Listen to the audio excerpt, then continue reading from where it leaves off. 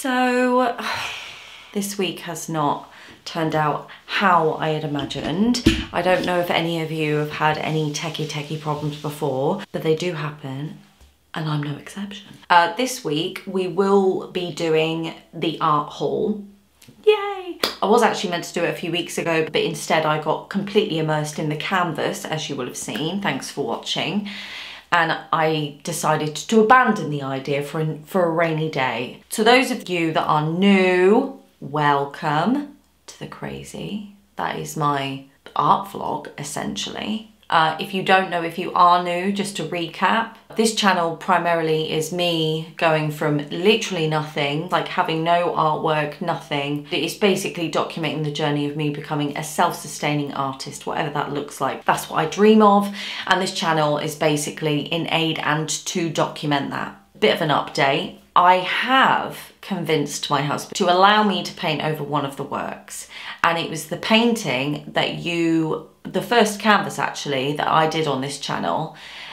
And I said to you, to be continued. Well, it's continued. Look out for that because, yeah, I'm going to attack it. I've got footage, like I've got documentation of it. This is the great thing about this channel. I've always said this channel is just an extension of my sketchbook. It's a digitized sketchbook. I've got references for it, but yeah, it's got to go. It's got to go. I've moved on. I'm babbling now.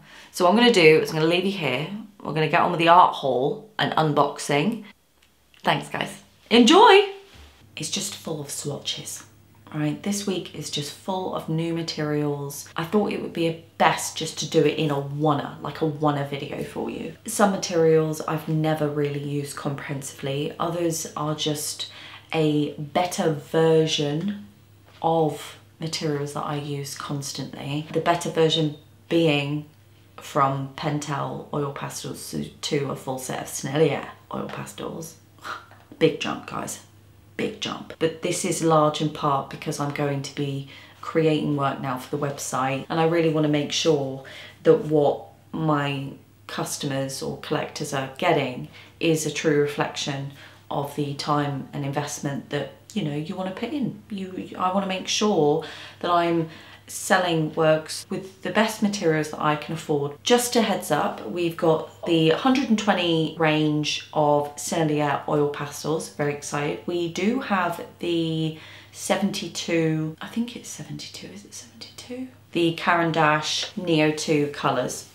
And we also have the gouache palette. I don't know what it's called, hang on. Maya, that came off Amazon. I've seen a lot of illustrators use them.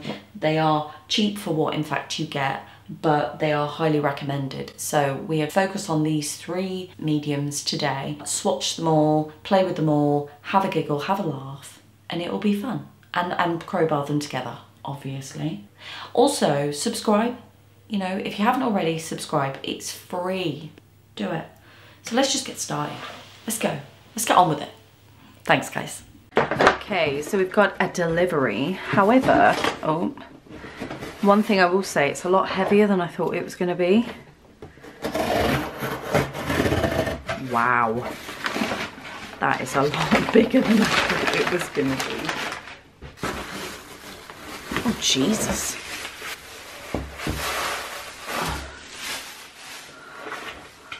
Wow. Yeah, that's a lot bigger than I thought it was going to be. Oh, I'm so excited.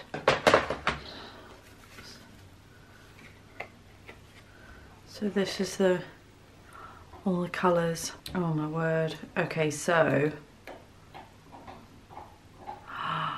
Oh my God.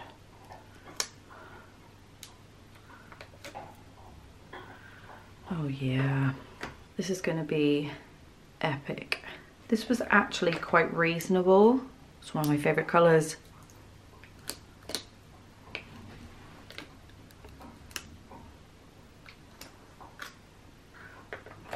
Oh word, this is going to take me ages. Oh, this is also another favourite colour. Oh, these are just satisfying to take off on me. What I'll do is I'll take all these off. I know it's like ASMR-y, but we are going to be here for ages. And I'll probably have to edit most of it out because it's going to be like an hour long. So, oh, that's so good. Yeah, I'll do all this and I'll be back. Well, that was epic. I love the fact that they've got like handles like that. All of those. Ooh. And then every time I was taking one off, I was wiping my finger, so I think the sponge looks amazing. So these colours are not the best, certainly for sort of some of these. So I'm gonna do a Swatcheroni now. I'm gonna do it on the Stillman and Burn. And we're also going to use a bit of this brown paper because this was the reason I got more of the gouache. Let's go in. I'm so excited. Oh, oh yeah. Oh yeah, baby.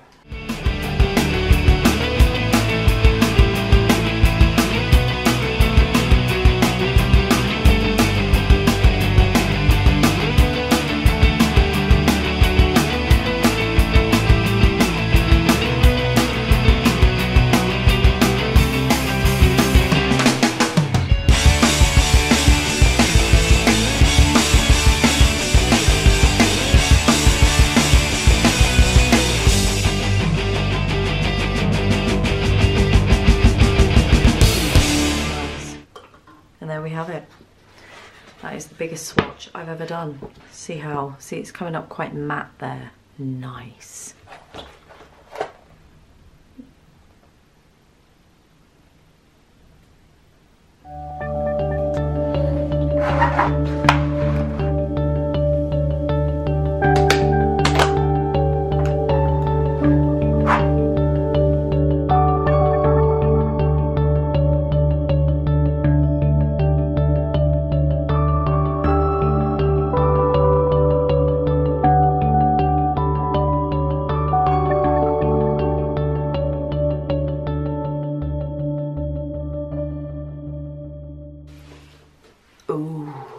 I know that I said that I didn't like them when I got the smaller pack, but there was some work that I saw other artists doing, like I think it was on Instagram, they were with these Neocolor too, so I was quite excited by that and I thought, well, maybe I judged too fast. I decided to commit and get the full lot, so I'm quite excited about this. Oh, there's something about new art materials that I don't know. I mean, how beautiful is that?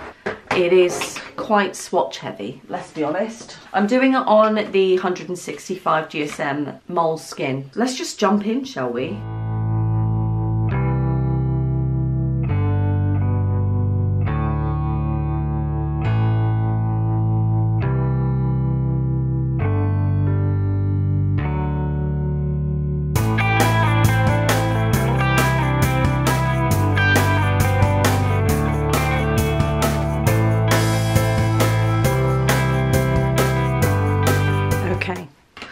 That's all the swatches done. My hand's killing me. But what I am going to do is mess around with the colours that I am probably more likely to be drawn by. Sorry, wobbly wobbly. So they're very different when they're wet. And they do mix quite nicely, to be fair. They do go quite nice on wet. I know I've said all this before, but you know how indecisive I am. Yeah, I just need to play with these a bit more, I think, but yeah, I'm quite happy with them so far. The reason I didn't like them before, not because they're not great products, it was because I didn't like the colours. Let's see, the paper's already ripping. Is it still? Yeah, and it's seeping, so I better stop that.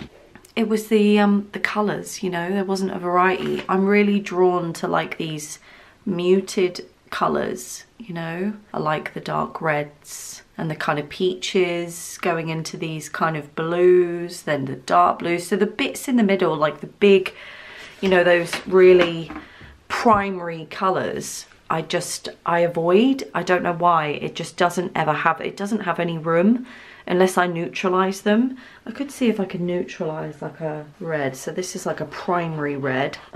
What's this one? saffron in. See if that will work. Oh, it does. It does. When you put it on, actually, it doesn't move. I don't know, I quite like that. The best not mixing on that paper, because probably wasn't the best paper for water soluble, but I'm trying to make use of this bloody sketchbook. Dab, dab, dab. I'm really happy with that, actually. Potential. So this week is Swatcheroni heavy, but who doesn't love a Swatcheroni?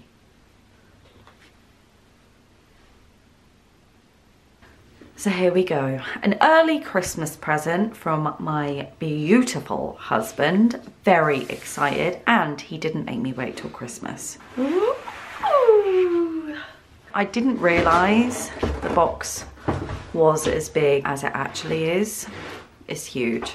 I'll go on the Stillman and Burn. Yeah, let's get started. I'm gonna be here all night. Oh my God, they are smooth. Oh, they are smooth. There's no doubt about it.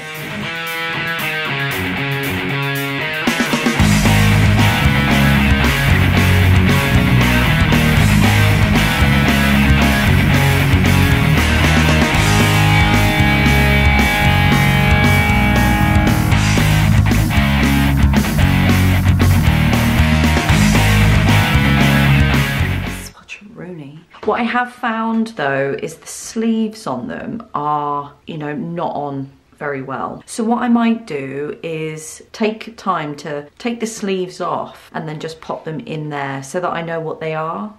I'm also going to get some acetone. Put a bit of red in there maybe. They do mix really well. This is obviously quite textured paper, so brilliant for mixing. So if we use a bit of black then, so we do that, and then we get a nice bright yellow that I probably won't use. Oh, it does. And they wipe off quite well. So for example, do that and it just wipes off. That's not bad actually. I'll just put it on there because I've done it with the hand. I don't know what this is though. What is that? I'm gonna have to research it. Where's the pamphlet? Pamphlet, medium transparent medium. Doesn't actually state what you'd use that for though, does it? Google. High pigment loading, smooth creamy texture made with an extremely pure binding medium. Okay, well I'm probably gonna have to do a bit more research on that little one. These are extremely pigmented, very, very buttery. So if I go and get my Pento, I think they're called Pento, but really cheap oil pastels. I mean, see, I think these stand up to criticism, to be fair. Yes, they are cheap and cheerful, but I think they stand up, really. Granted, they're not as buttery as these, and they mix, but they don't mix as well as these do, which is to be expected. They don't do bad for the amount that they are. So a full box of them, which is like 36, I think, is like £6-7. Obviously this box is far more pricier, hence why I've got it for Christmas. And the only reason I got it early, guys, was you guys. Thank you for that, so I can play, I think it's Pentel, isn't it? Pentel. There is a huge difference in quality and texture, that's to be expected. Equally though, because I'm going to be doing this website and selling, and I want to make sure that they stand the test of time, so they're light fast. I also want to make sure that I'm using quality products on the pieces, just in terms of like for printing, it makes it much nicer because the pigment's already there, so I won't need to obviously do much work. Not that these aren't great, they are, but I think I'd still use these, but maybe on a mixed media capacity. If it was a full oil pastel piece I was quite happy with, I'll probably use these, but just for sort of dots or what have you, I would still use these, definitely. Well, how about that then? Hang on, let me get myself sorted. It's always the way, you know what I'm like. When it comes to materials, not always is the expensive always the way to go, I find. I'm sorry. I'm very experimental. I'm still kind of trying to get to grips on materials. Yes, I was at art school for 7 years, but Equally, my work consisted of installational, sculpture, that kind of stuff. So using and experimenting and getting experience on different mediums was never my gambit, so a bit behind the times regarding that. So this week I have got a lot more new materials, as you've seen. The main reason for that is because I feel I'm at a place now where my work has moved on so much that I'm starting to create work. I'm happy with my capability to execute a piece and not have it as like, you know, a throwaway every time. I don't know whether I'm making sense. I like to invest in my materials, but not until I know that I can use them.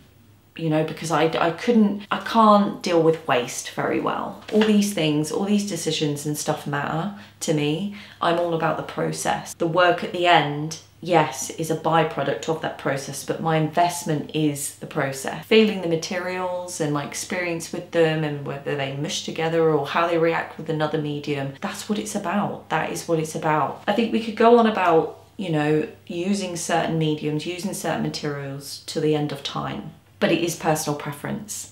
I love oil pastels. I love gouache. I need to work more on the neo colours. They're kind of a law unto themselves. Much like the art graft, they're a law unto themselves. So these things. But I think that they'll lend themselves much better to out and about. So the next weatherproof day, I'm going to take these out. I am going to pack a plein air bag. I moved my studio around again. I know. We have some paper sort of there. It's all kind of in there. You've got a palette, I've got some wet wipes in there. So what I might do is for next week, I'm going to create a go bag and then we'll go out and trial it. Anyone's got any advice, let me know in the comments below, and even better, pictures, guys, pictures. You know, we've got a community wall now. I don't know whether you can post on my community wall, I'll Google it, but somehow, somewhere, we've ended up with a community wall. So you're gonna see more of that. So engage with that, that'll be great.